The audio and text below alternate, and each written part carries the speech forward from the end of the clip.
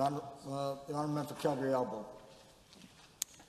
Thank you very much, Mr. Speaker, and rise to support Bill 27, third reading.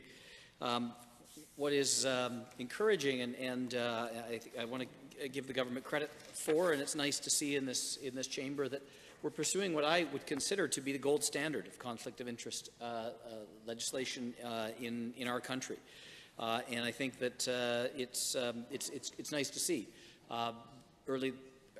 This afternoon's debate on the first couple of bills has been remarkably civil, and it's been kind of a nice change from what we see earlier in the afternoon. So long may it continue, Mr. Speaker. I'm sure you would agree with that.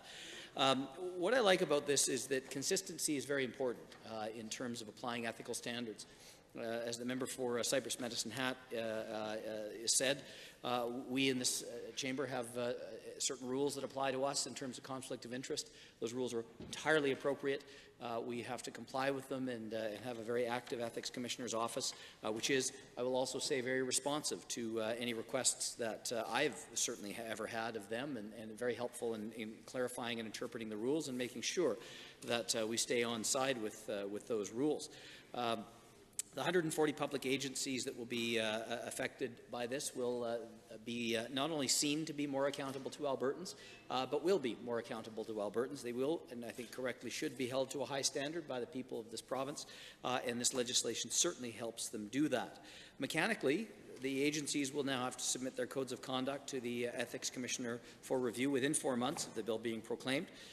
My sincere hope is that the Ethics Commissioner's Office is provided with the resources they require to process this rather substantial amount of work.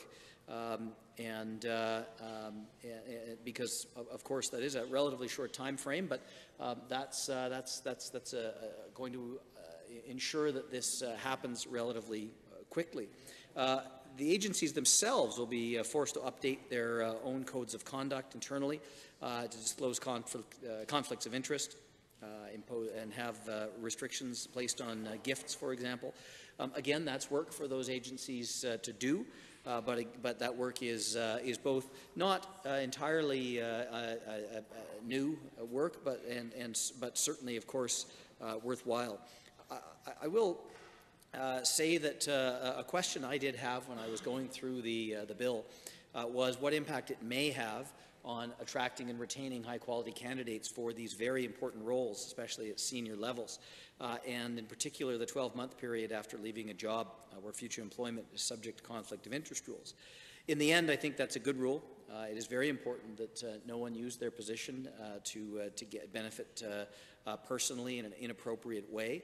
I grapple and just raise a small concern that perhaps that would mean that it would require us to increase the salary that would be required to attract qualified people, or perhaps reduce the pool of qualified people, which are two sides of the same coin.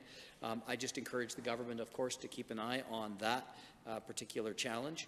But given the 2-year notice period, or immediately after reappointment, which allows for people in those positions to make a choice, that seems to be fair.